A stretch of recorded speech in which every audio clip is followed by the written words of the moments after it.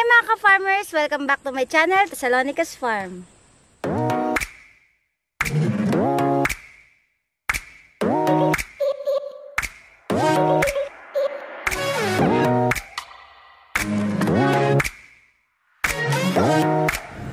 Hello mga ka-farmers!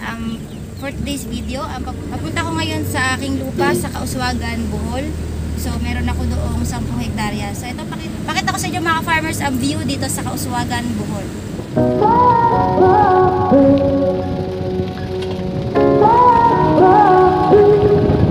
I had a feeling you'd come back and save me from all those lonely nights and heartbreaks.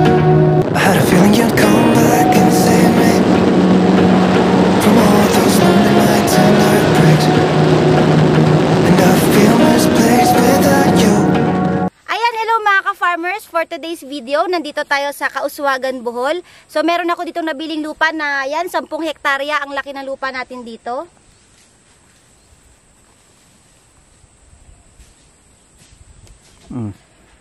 Bala ko dito sa 10 hektarya na ito, ayan, taniman ng lakatanan, yung mga saging, lakatan, doon ko banda itatanim.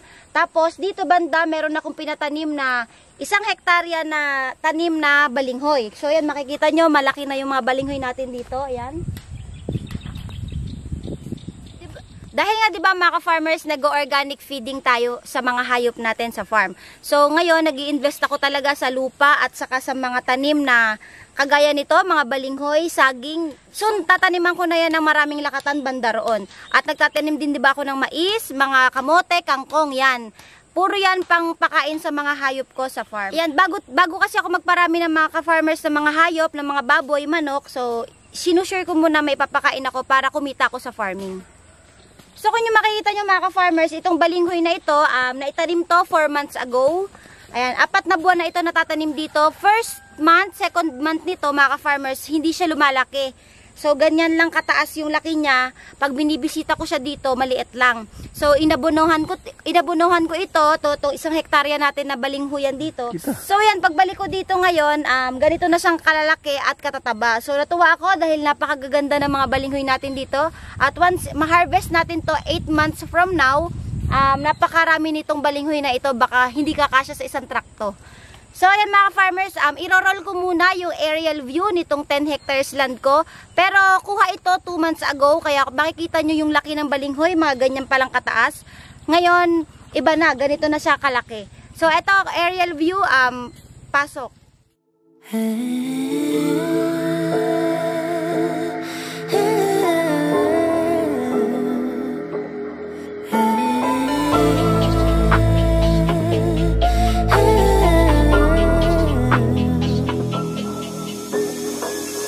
You don't mean nothing to me. E-boys like you every dinner. I don't believe what you preach. You're just a rookie beginner. Hang out with boys on the street. Like that will make you a winner. I don't believe what I see. Why you wearing gold? You're nothing more than silverware. Thinking you're so bold.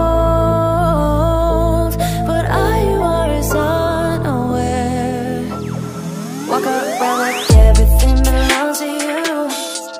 Talk to me like I'm the young stupid fool. Take off all your clothes. You're nothing more than silverware. Why you calling me honey? Why you show off your money? Wave it like it's a tissue. Baby, this is your issue. I'm not falling for bullshit. If you like me, then say it. You don't get that I see through this facade that surrounds you. Growing up takes time, so don't you waste mine. You and me ain't right. Why you wearing gold? You're nothing more than silverware. Thinking you're so bold, but all you are is unaware. Walk around like everything belongs to you. Talk to me like I'm the young stupid fool. Take off all your clothes. You're nothing more than silverware. I'm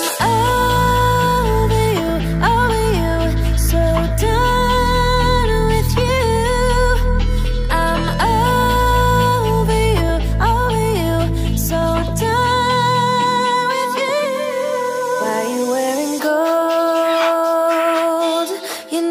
more than silverware. Thinking you're so bold, but are you always unaware? Walk around like everything belongs to you. Talk to me like I'm a young stupid fool. Take off all your clothes. You're nothing more than silverware.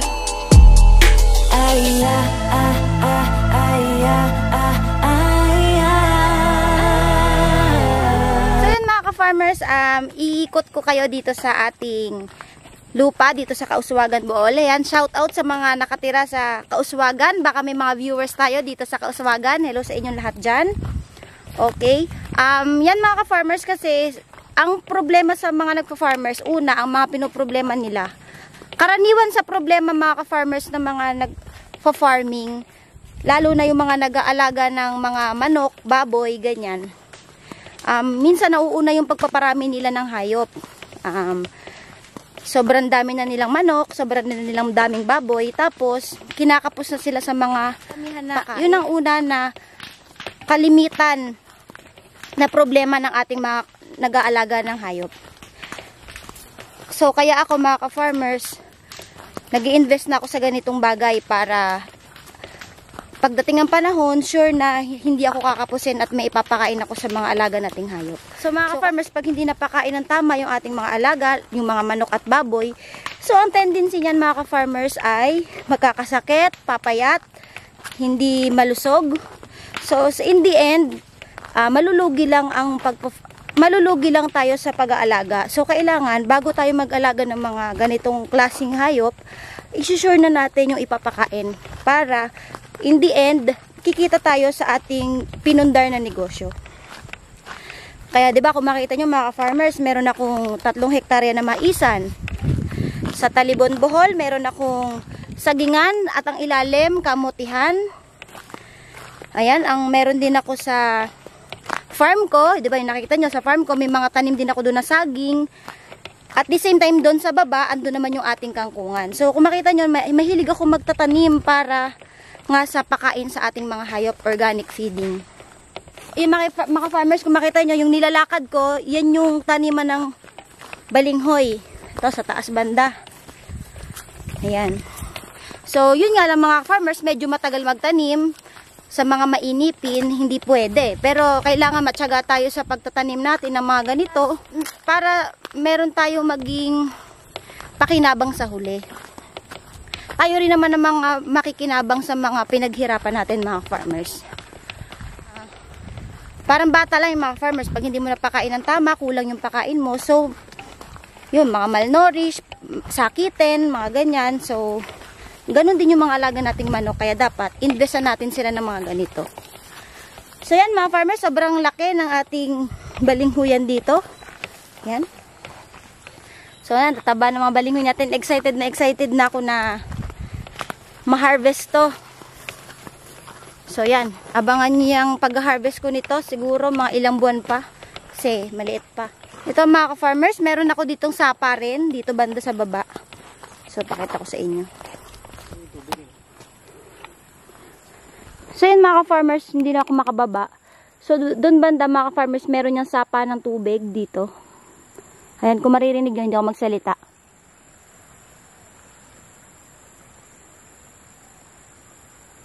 So yun mga ka-farmers, yun ay sapa ng tubig. So maganda dito sa nabili kong lupa dahil meron tayong sapa. Ayan, kung napapansin nyo, priority ko rin magtanim ng mga saging mga ka-farmers kasi nagre-research din ako. Ang saging kasi talaga, napapakinabangan ko to from head to toe niya. Yung bunga, pwede natin maibenta sa mga bumibili, sa mga buyers ng saging, lakatan. Then yung kanyang tawag dito, yung pinakadahon niya, trunk, yan lahat yan napapakinabangan kasi kinakain niya ng mga hayop, ng baboy at ng manok. Yan. So talagang lahat ng lupa ko na pwedeng taniman ng saging, tataniman ko ng saging. So ayan mga ka-farmers, dito na nagtatapos yung ating balinghoyan. So ito yung last natin na tanim. So inikot na natin yan mula doon, pa ganon, doon sa unahan, yung malalaki na nating balinghoy.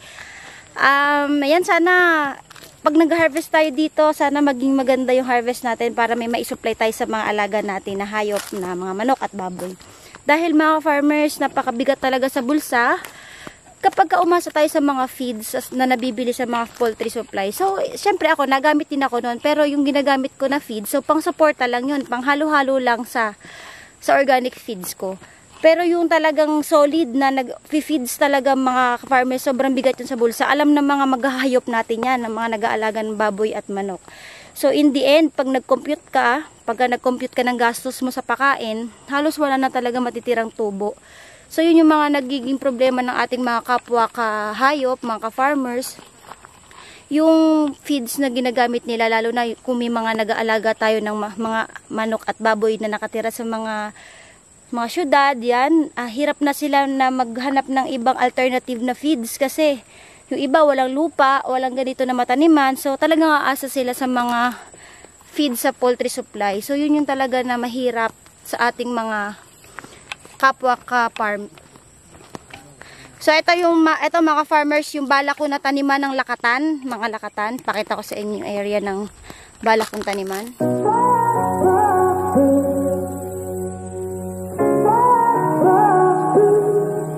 I had a feeling you'd come back and save me from all those lonely nights and heartbreaks, and I feel misplaced. Ayan mga farmers, marami nagko-comment sa atin at marami nagpapa-shoutout. So ito mga farmers, shoutout time!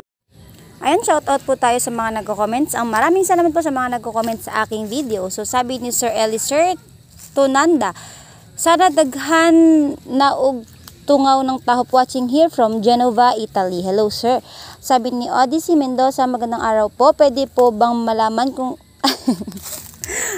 ay, natawa naman ako. Kung single mo available kayo, ayan, watching from Palmdale, California. Ayan, hello sa inyo, Odyssey Mendoza. Gusto mo tulungan kita dyan, ma'am, hehe, sabi ni Sir Erwin Rosero. Ayan, sabi ni Sir Alfredo Fabian, hi, pa-shoutout naman po, ma'am, from the ma'am, KSA. Ako, bala ko din bumili ng manok, Road Red Island na manok. Thanks. Ayan, hello po sa inyo, Sir Alfredo, mag-ingat po kayo dyan sa Saudi Arabia. Ayan, next, sabi ni Sir Jerry Asuncion, ingat po lagi ma'am, beautiful farmer, watching from Las Vegas, Nevada. Ayan, hello sir, napakaganda ng bansa na Las Vegas, Nevada. Pero mas maganda pa rin sir sa Pilipinas. Hello, ingat po kayo dyan Sir Jerry Asuncion.